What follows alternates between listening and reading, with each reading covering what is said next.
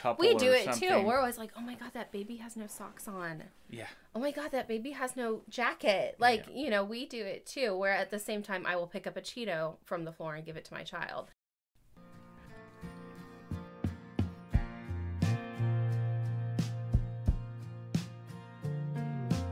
Society's family unit is in crisis as less and less people are making the commitment of a lifelong partnership together. It has been normalized, encouraged, and easier than ever to just throw in the towel when the going gets tough. With time at a premium, start by spending 20 minutes per week gaining thought-provoking inspiration towards a journey of self-improvement, ultimately improving your marriage, your family, your health, and your home. By now, most of us have heard about helicopter parents. Today, we will discuss the possible reasons behind this parenting style and how it became so prevalent. We will share some of our own experiences, the effects of helicopter parenting, and some research into why modern parents seem so much more overprotective of their children versus how they were raised. Welcome to part 2 of our summer parenting series. Today is all about helicopter parents. The term helicopter parent was first used in, I'm totally going to butcher this name, Dr. Chaim Ginot's 1969 book, Parents and Teenagers. Teens used this term who said their parents would hover over them like a helicopter. It became popular enough to become a dictionary entry in 2011. It's a fine line between being an engaged or involved parent versus being a helicopter parent, so hopefully we don't blend those definitions. Did we have helicopter parents growing up? In short, no. We had more in common with Gen X and the latchkey kids. We had chores, and it wasn't for money or allowance. We had a bedtime, but it was our job to get ourselves to bed, maybe with a gentle reminder or two. We also would get ourselves off to school and many other things as kids. We didn't have a phone with us, and our parents weren't overly involved in our friendships or our schooling. We didn't even have that many activities that we participated in. Our daughter Cadence has several right now. She takes piano, swimming, she's involved in Girl Scouts, getting ready to start cheerleading, and we still homeschool even during the summer. We also find activities or outings to get her out of the house, such as fishing, riding bikes, and even some other one-off classes that she takes online.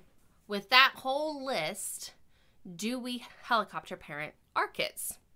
Yes and no. We are pretty hands-on for the most part, and we have to be very involved with Cadence. She is forgetful, and she spaces things all the time. She has no focus right now at her age. We could ease up a bit and get better about discipline and reward. She tends to get what she wants, and we probably offer way too many warnings and reminders. What are some of the effects of helicopter parenting? Well, for starters, there's decreased confidence and self-esteem. Simply put, the over-involvement sends the message that the child isn't trusted to do it alone. Also, underdeveloped coping skills. The parents that clean up a mess every time a kid makes us one, or they fix everything for them, they're robbing the kid of the feeling of failure or disappointment, so they never learn how to deal with those feelings as they get older. Increased anxiety. Kids are having higher and higher levels of anxiety and depression in modern times. It's starting at a younger age, and it's getting worse and worse. A sense of entitlement. Kids get accustomed to parents and others always doing things for them, and are always used to getting their way. They are never wrong, and they never have to put in any effort of their own, because parents won't let them fail. Underdeveloped life skills. This may seem obvious, but kids don't learn how to fail and overcome things on their own. People like to develop their own ways of doing things. And when you're forced to doing things the right way or only doing it one way, can become very discouraging. So why did helicopter parenting even become a thing? okay, or a term that we use. Possible reasons. First up, families have fewer kids these days on average. This has led to kids gaining more attention from their parents. As families left farms, kids were no longer a part of the household to help with the labor. So kids became something to dote over and cherish. But when you only have one kid, it would also make the child seem more valuable since a parent can't afford something to happen to them. This makes parents hold on to their child a little bit tighter. And if two parents have 4 kids, even if they wanted to be overprotective, they just simply couldn't be that way all the time because they're outnumbered. It's absolutely exhausting to just do it with one kid. And KJ's a great example of that. Yes. And I also would add to this that life's become a lot easier and very cushioned over the last 50, 60, 70, 80 years. A century ago, life was a little bit harder, and it was not necessarily your responsibility to always worry about your kids' feelings. You were worried about survival. You weren't worried about making sure that it was socially acceptable that they were in all of the big activities and social events. Mm-hmm. They had like a buddy system. Yeah. Back then, there were so many kids. Also, dual income households have obviously become a thing. We've talked about this in past episodes, but more parents are working full-time than ever before. But parents are also spending more time with their kids than ever before. Many parents today grew up in the 70s and 80s when divorce rate was at its peak. This likely led to parents desperately wanting to have a whole or complete family. Since both parents work so much, they feel guilty about not spending enough time with their kids, and so they're overcompensating. There's also been some large pushes in recent decades to interact more with your kids and to be heavily involved for their future success. Yes, I think this has led to some of the anxiety around every stage of their childhood, and schools, colleges are more competitive, jobs are more competitive, so they're constantly trying to give them a leg up, even as a baby, playing Mozart in the crib or even in the womb, or being overly involved. They have to do this when they're this age, and they have to do these things and so forth so that they can develop. That's why you see kids who are 4 years old who are becoming masters at a musical instrument or a sport or some other skill. It's a little over the top sometimes. And I would say, as an example, when we were obviously both working full-time outside the home, it was literally work, kids, bed, work, kids, bed. Like, we had no extracurriculars. We didn't really hang out with friends. No. It was, when we weren't at work or sleeping, it was all about our daughter. And then Braden came along, and that obviously changed things. So I think the dual income household is obviously the majority and has definitely changed the dynamic that parents feel like they need to be with their children when they're not at work and they're not sleeping. And I think it could be a contributor to a lot of unhappiness and depression and many other things out there. Number 3, kids have busier schedules than ever before. We've already alluded to this, but extracurricular activities have been on the rise, from music class to sports and much, much more. We didn't used to do that stuff until like high school. No. Oh, no. Like, maybe you did like rec league during the summer, but that was it. Of course, we were in a small town, so Yeah. maybe it was different in a larger city. Yeah, but it was not something you did at 5 years old to start getting involved in a bunch of classes and activities. It does seem like kids are starting at a younger age. They have multiple activities during school year and during the summer. It used to be you did summer activities to stay busy, like camp or something, but now kids are doing things after school and on the weekends very, very often. It's not just over the summer. All of this kind of also leads to kids having even less time directly with their parents at home. They're out of the home more than ever because with all of this, you're eating out. You don't have time to stay at home and make a nice meal, even for just dinner, because you get off work, you go get the kids, take them to their activities, boom, boom, boom, come home, bed. You just pick something up on the way or eat fast. And so kids are constantly in a classroom or in some sort of activity under the supervision of adults, and many times it's not the parents. Number 4, kids have fewer neighborhood playmates. We can attest to that. For sure. There's no kids on our block. There's no. Nope. And so less kids in the average household leads to less kids in neighborhoods, would seem logical.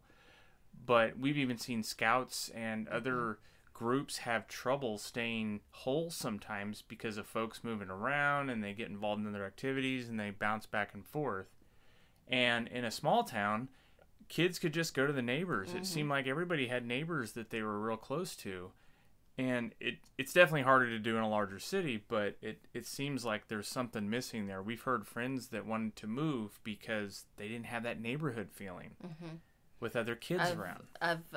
Or involved neighbors. Yeah, and involved neighbors, people watching out for your kids for you, you know, and stuff. And just parents, you know, kind of, you know, back and forth and everything, and having an eye on stuff. That's not a thing, at least where we live now. So without all of that, kids are now relying on their parents for entertainment and to be engaged with them and answering their questions and talking to them. And it's not enough just to provide for them anymore and protect them. So you're there to also provide all that entertainment they don't have with other friends or neighbors.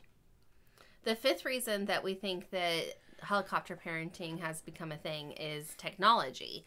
So it's no doubt that more kids than ever before are having virtual experiences with grandparents, friends, classmates. It's not all bad, but it's another thing that parents must oversee. It also just leads to our expectations to constantly be connected.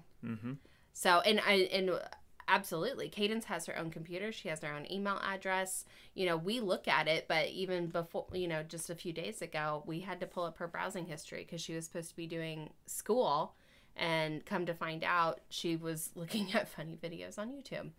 And so it's like, I feel like I have to hover over you because you're not doing what you're supposed to. I have to check in on the mistakes that you make, basically, versus just letting her figure it out on her own. Some kids got into the stuff that they probably shouldn't have when I was growing up, because of just the lack of parental oversight and supervision. But I think it can go a little too far where we want them in a little bubble all the time and never to feel bad, never feel any pain, but also never see anything or hear anything that we don't deem appropriate. When they do get out in the world, they'll be vulnerable if we do that too much.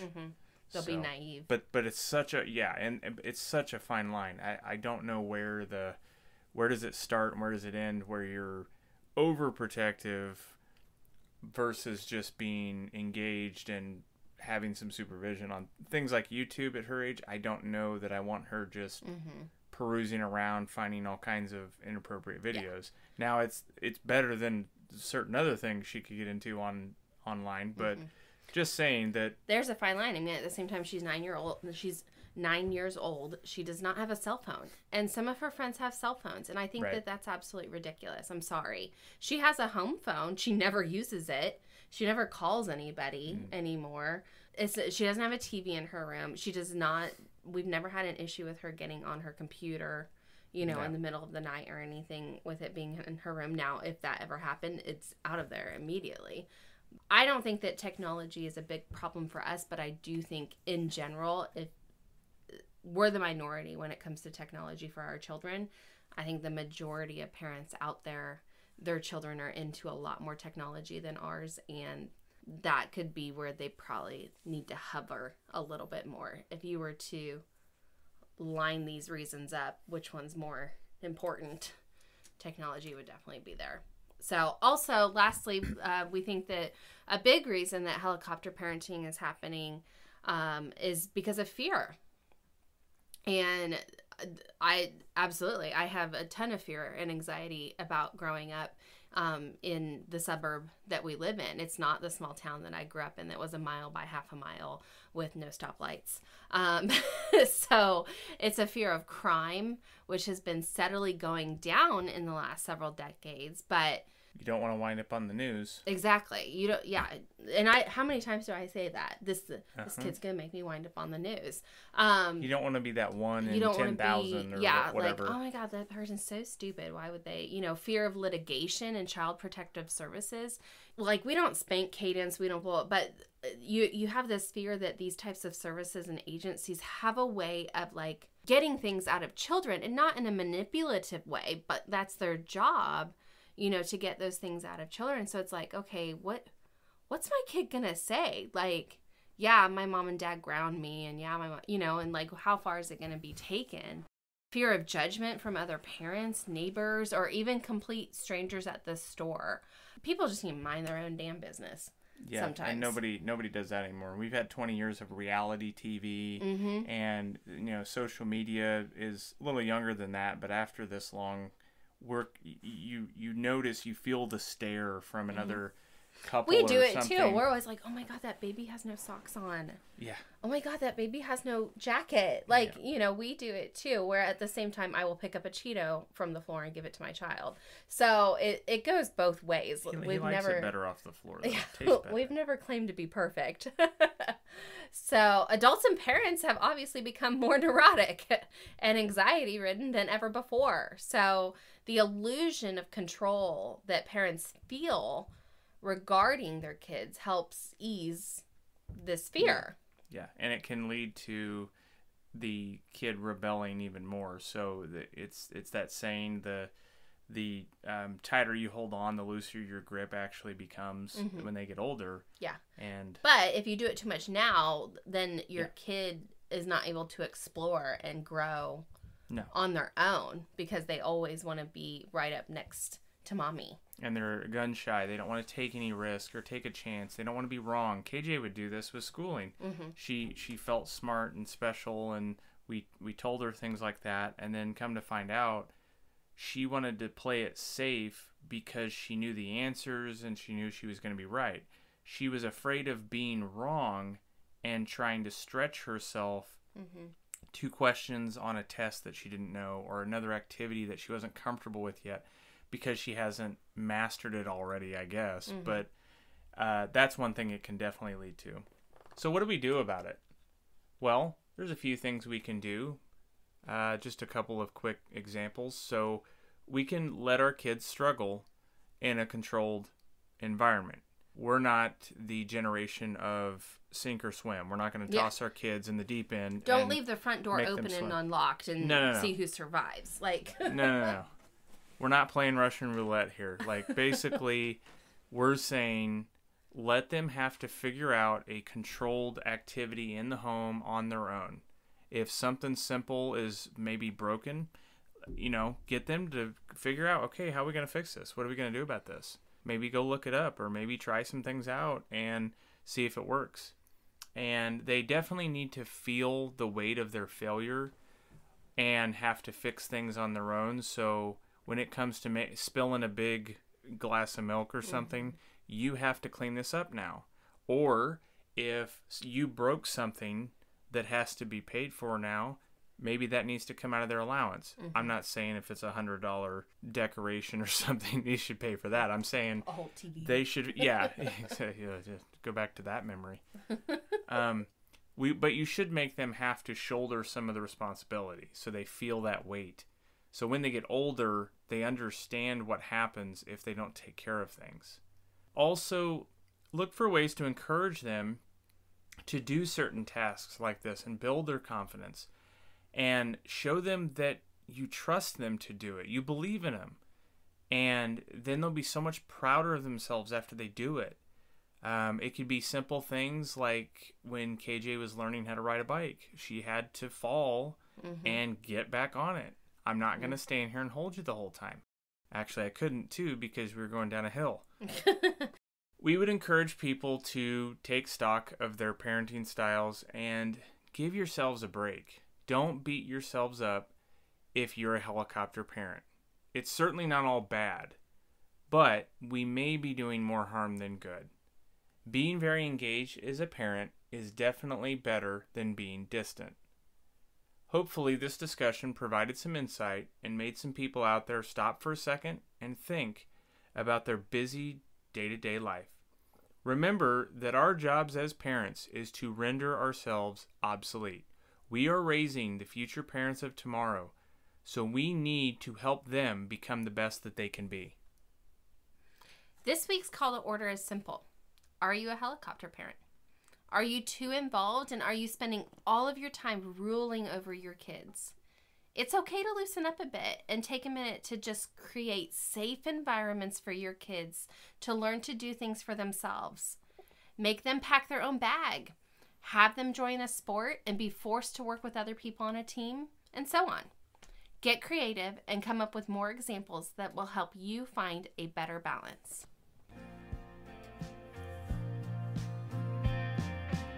If you're ready for your marriage and family dynamic to thrive and not just survive, all it takes is 20 minutes or less joining us each week. It begins with a journey of self-improvement while you sit in the carpool lane, commute to work, squeeze in a workout, or get halfway through folding that laundry pile. Be sure to check out the blog at thefamilyorder.com and follow us on Facebook at The Family Order. If you're ready to start your journey, be sure to click subscribe so you don't miss new episodes every Monday.